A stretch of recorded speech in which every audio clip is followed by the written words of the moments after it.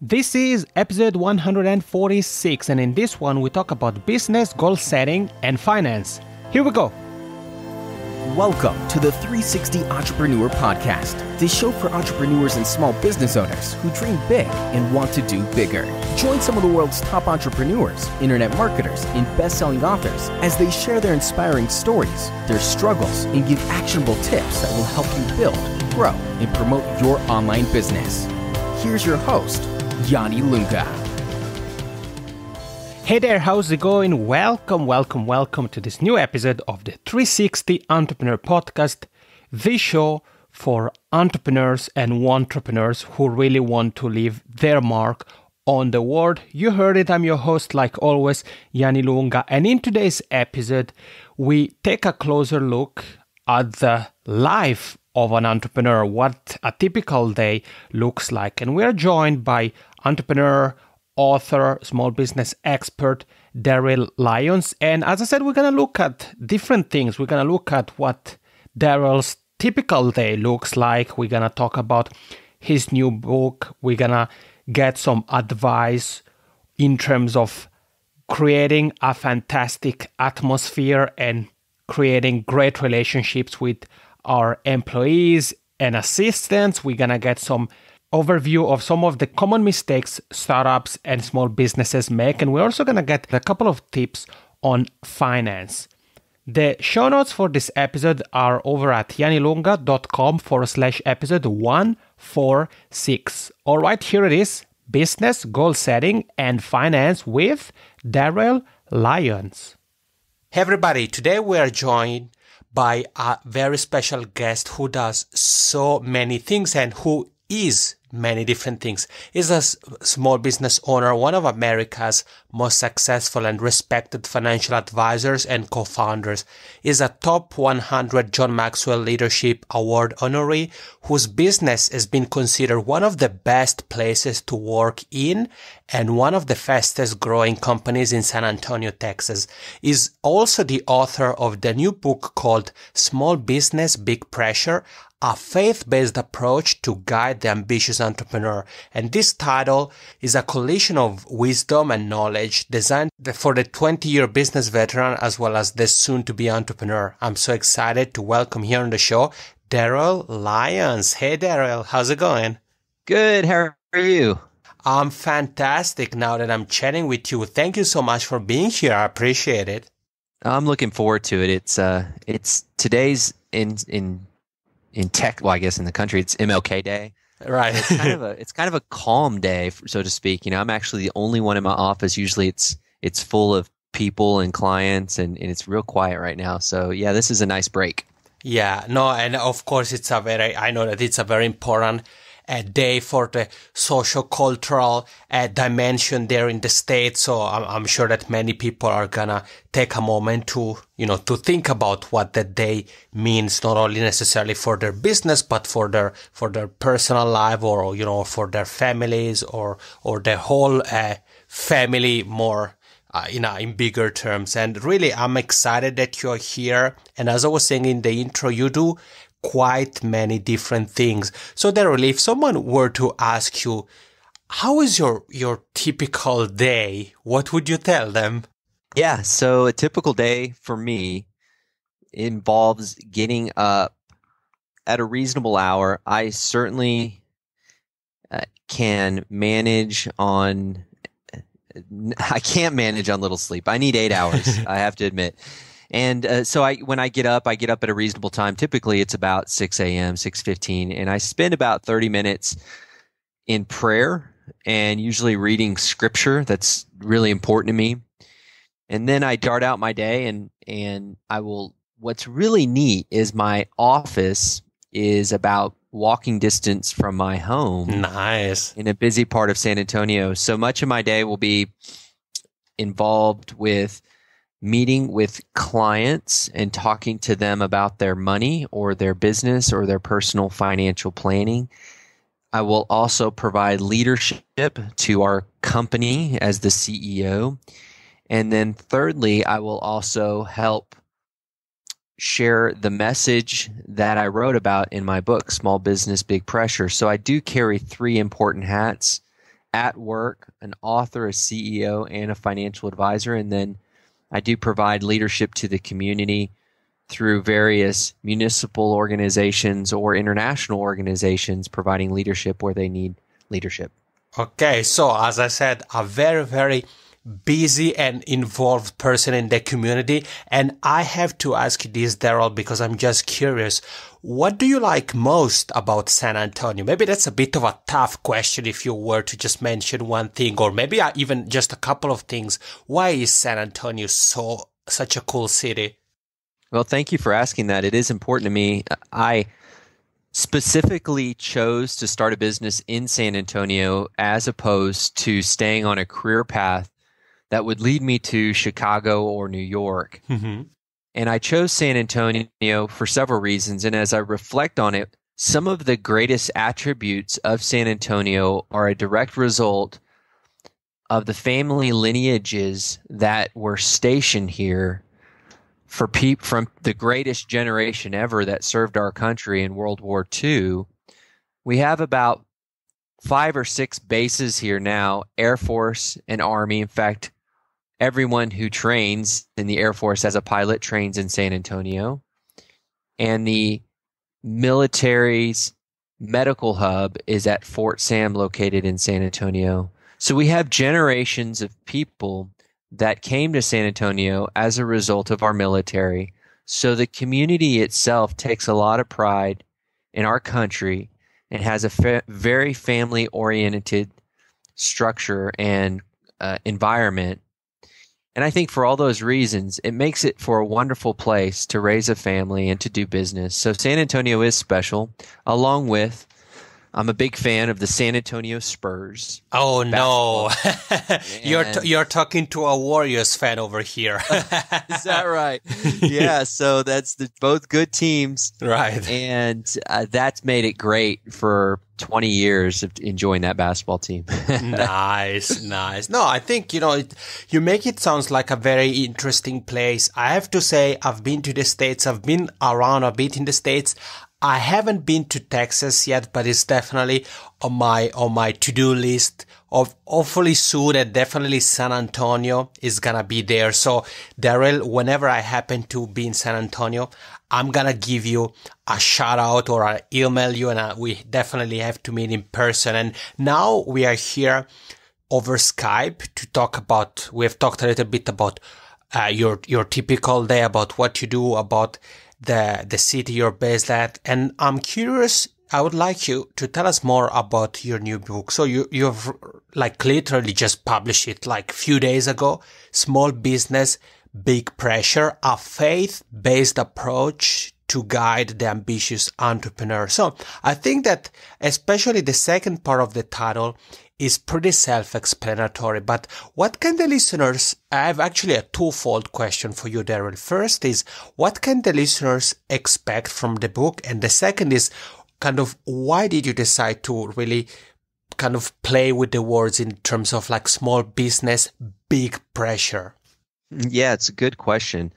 So maybe the genesis of the book might help your listeners understand the book content and why it was developed. We have a successful small business, and it really got attention from a lot of people in the community and outside the community, frankly, in all parts of the country. I would receive phone calls from entrepreneurs asking about our marketing and asking about our business model, operations, hiring, and firing. And so I started navigating and talking and researching and trying to find things that might help business owners achieve their success a little bit better, kind of a silver bullet. And then I started teaching classes to our community, and these classes would fill up, and they're complimentary, and I was just doing it simply to help some entrepreneurs and small business owners. But I saw that there was some concerns and some questions that business owners had, whether they were successful or not. And they were common, and there was many of them, but they were all common. And some of them were financial, and some of them were about the worry, or some of them were about hiring.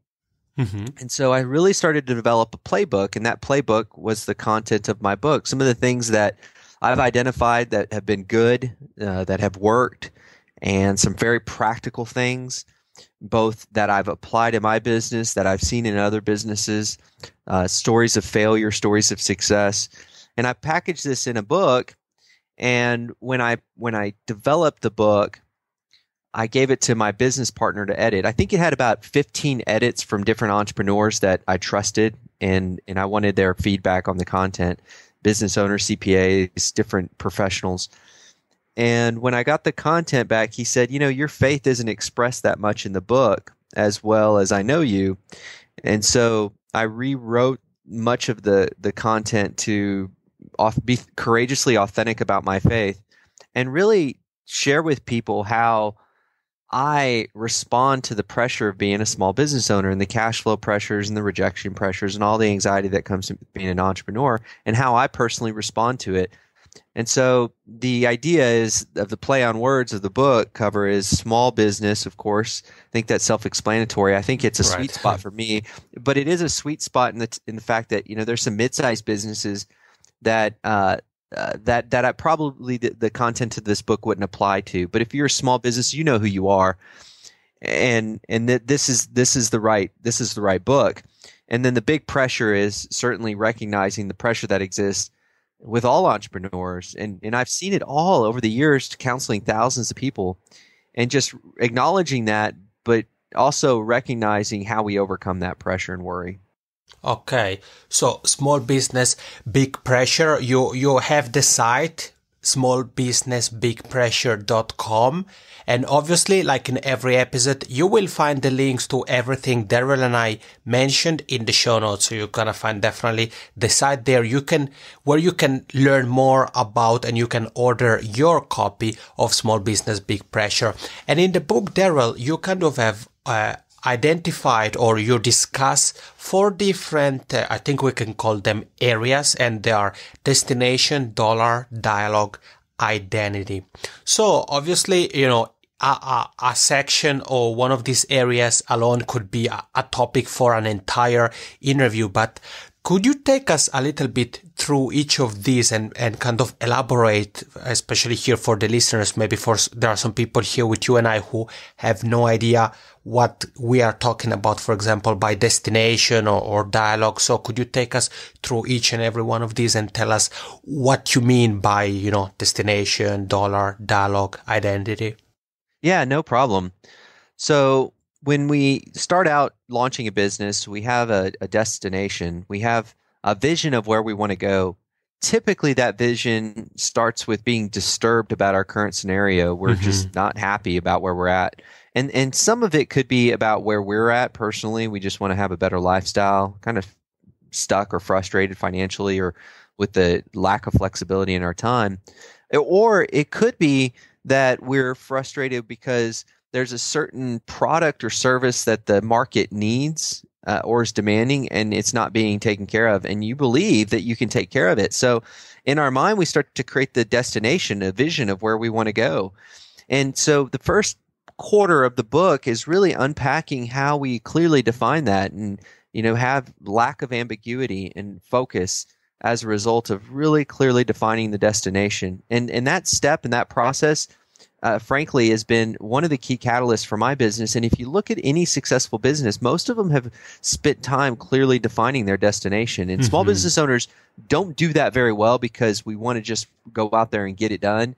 But those that clearly define the destination, they typically get to where they want to go faster and with less anxiety along the way. And it's evidence shows that it's true. Evidence shows that goal setting and planning get people there faster and accomplish more. So we go through that in the first part. And so a quarter of the book is designed to get people off the couch and really hustling, but also with focus. Now, does that make sense? Yeah, no, it absolutely does. And maybe before we jump to the second area, dollar, I wanted to ask you if you have a couple of words of advice for, especially if there are some people here with you and I, Darryl, who maybe are about to start their business. So this conversation is just perfect for them. So in terms of kind of smart goal setting or simply setting in general, what tips do you have for them? What should they really keep in mind when they're thinking about laying out their destination and their goals? Yeah, I think that when you sit down initially to lay out your destination and goals, I think it's important that you take some time out and just go to a quiet place. I'd often go to a hotel lobby and drink their free coffee and just sit down and just unpack my dreams and write down my dreams.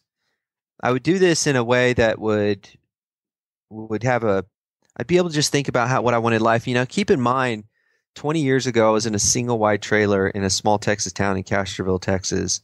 And so I would suggest to you that a large degree of the success I have today is a result of careful goal setting each and every year. And so I just want to dream. I just want to dream about the life that I want. Now, once I do that, I then set goals. So dreaming is more of crystallizing your desires. And then I set goals, which are the action items that I can do within my control that increase the probability that those dreams occur. And so I'm going to sit down. If I say, my dream is to have a new car, let's say, then my goal would be to save $500 a month, right? So that's in my control. So I don't like to have dreams without goals. So I simply spend that time putting together my list of dreams, putting a date on them, and then attaching goals to each one of them. I love it. So you heard it. In case you're here with Darryl and I, and you actually are about to, to start following your dreams. You're about to lay out your goals. You have gotten here some actionable tips of things that you can do pretty much right away to really get started and do smart goal setting. Okay, Darryl, the second area you focus on in the book is dollar. And I believe I have an idea of what that stands for. Yeah, I could have put euro. I'm sorry. But the guy who edited my books from Mexico, actually not the editor. The editor's from Florida, but the graphic designer that did all the inside graphic design, the outside's from the publisher, but the inside is from Mexico. And so he really struggled with that. He wanted me to put peso, and I told him I have to put dollar. I'm sorry. But yeah, so that segment is really, once we've defined the destination, and we're accomplishing goals, meaning that mainly we're fulfilling the needs of the marketplace. People are being taken care of. We're solving their problems with products and services. Dollars start to reflect our hard work. And so we get paid. The problem is we have to pay taxes, right? Right. So expenses and everything. And so it becomes overwhelming. And so what I want to do for small business owners is really just go through some of the basics of what a balance sheet is, an income statement, a statement of cash flow. And then we'll talk about some ratios, because ratios are like this divided by that. Yeah. So I've been studying stocks for a long time and banking and all that. And what I found is that the people who understand ratios are the ones that get ahead. And so I want to give that ammunition to some small business owners. So we'll talk about a couple ratios in there and just a handful. But that dollars part's one of the trickiest parts, because it requires us to use the left side of the brain, which is typically the analytical side. And we don't want to do that very often, because it's a muscle that needs to be exercised. But we do need to spend some time understanding that, so we can be prepared and we don't get sideswiped by making mistakes in our business cash flow.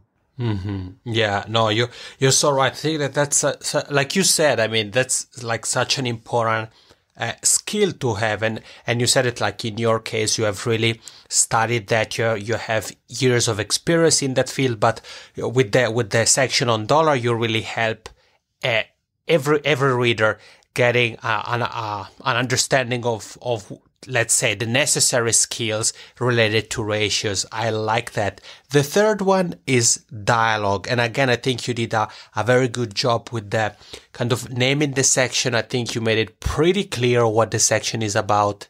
Yeah. So I think it's clear, but there's also some reason that somebody might get tripped up. Dialogue is the next step as we start a business. And what happens is our time becomes even more important than our money. Mm-hmm. So we decide as an entrepreneur or small business owner that we need to hire somebody. And that might be an administrative assistant or a shop person, a helper. and we have to pay that person. But that's not the hard part. The hard part is the dialogue, the communication in which we hire. How do we set that standard? How do we identify the right people? Then once we've hired them, how do we train them, develop them? And if they don't work out, how do we carefully move them out of the organization? And so that process of having dialogue, of communicating with somebody, is more than just a hire and fire. There's so much in between. And so I want to really discuss that. And that does include personality profiles and the right way to communicate and the standard of excellence that we expect communication to occur. Okay, so again, Darryl, here I have to ask you if there is maybe some of the listeners here with you and I who are about to or already are dealing with with a team, whether that's in person or if it's online. For example, a virtual assistant or a team of virtual assistants. What tips do you have in terms of trying to get the relationship in the best possible way, if that makes sense, to make it work as smooth as possible? I think that's great. I think that it would be helpful to understand that other person's personality profile. Mm-hmm. And then I think it would also be helpful to not engage maybe a virtual assistant or a contract laborer in a contract laborer type of relationship. I think that when you hire a virtual assistant or anybody like that, I would really want you to consider them to be a part of your team. And if they're a part of your team, invest more into them than just here, do this for me and get it done. I would really get to know that person and get them to take ownership in what they do. I think that the virtual assistant market it's still relatively new market, and I think it needs to be treated more so as close in a close employee engagement and less as a contract labor. And so I think you just start needing to treat them as an employee, which is a good thing, not a bad thing. Yeah, no, I think you're so right, Darryl, and it reminds me a bit of something we talked about when we had Robert Malone here on the show with Bill Watkins of Rusty Lion Academy, because they talked about outsourcing, and especially they discussed virtual assistants, and they said that that's exactly what they do when they have to hire a virtual assistant or a series of virtual assistants, and then they eventually go for them and hire them. They treat them as employees. They use tools, for example, like Slack or Skype, like you and I are doing now, to be in constant communication. And not only when a task needs to be done, but to really build that rapport that is more an employee-employer type of rapport rather than just a freelancer. I need to do this task for kind of relationship. I like that. So far we've talked about destination, dollar, dialogue, and the fourth and final section of your book is about identity. So what is identity about? Why is it important for small business owners? Yeah, so an identity is, we have now more than one person at this point. So we realize that our one assistant, virtual assistant, is good, but they don't have all the skills that we need, and they don't have all the time that we need. So we make a point to hire somebody else. And so now we've got, at least 3 people here, and they need to all be singing from the same sheet of music. So how do we get all of them to communicate? And it requires leadership to be constant in that. And I always refer to my role as CRO, Chief Reminding Officer. And I constantly need to be reminding my team the principles and the guidelines in which we communicate and the standard of excellence in which communication occurs. It's not easy, especially when you have more and more employees, but it certainly is a primary responsibility of a leader. And I think that one can really see the connection between this dot and the previous dot, because I think that if we build that rapport, that relationship with our employees or virtual assistants or whoever that may be with, then it's this final step of the identity. It's easier to implement or to carry out. And because if there isn't that rapport, if we don't have that base, it's gonna be more difficult to motivate employees or remind them of our values, our principles, our goals, and all these kind of things, right? Exactly. Yeah, you have to constantly remind them of the vision too, and we go back to the destination. Right. In fact, when we start this process, what we identify is that we continue this cycle not only when we start a business, but every time we launch a new product or anytime we enter new markets. And so we consistently repeat this process, and the process does have a lot of anxiety, worry, and pressure along the way. Right. Yeah. And, pressure, it's a key word, as we said earlier in the title. So small business, big pressure. And I really like the fact, Darryl, that you emphasize this, that this is a cycle that pop-ups, regularly in our life, in our career. And it's not something that, we go through once and that's it. So you told us whenever we are launching something or we are planning something, we go through these 4 steps. So destination, dollar, dialogue, and identity. And in the book, you also really stress the importance of accountability. And I wanted to ask you, Darryl, first of all, why, or actually maybe I would like to ask you to remind all of us here why accountability is so important. And number 2, what maybe tips or strategies or something like that you have when it comes to accountability. So what can we do to make sure that we are accountable and we perform in the best way possible day in and day out? Yeah, so I do have a coach that holds me accountable. Mm-hmm. And then I think that's important. It's very tricky for me to identify and find the people that I want to hold me accountable. And it may be easier for others, but I always have high standards. I really want the person to be perfect. Mm-hmm. Yeah. And the only perfect people, one rose from the dead and the other one's my mom. So, there's not exactly the 2 resources to hold me accountable professionally, but I do have people that hold me accountable, and I do appreciate those people, and I do have to be courageously vulnerable about the challenges I have. And I actually bifurcate a little bit the people that hold me accountable. Some people that hold me accountable professionally get more insight than those that hold me accountable spiritually. They get different insight. They both get insight, but it's differently.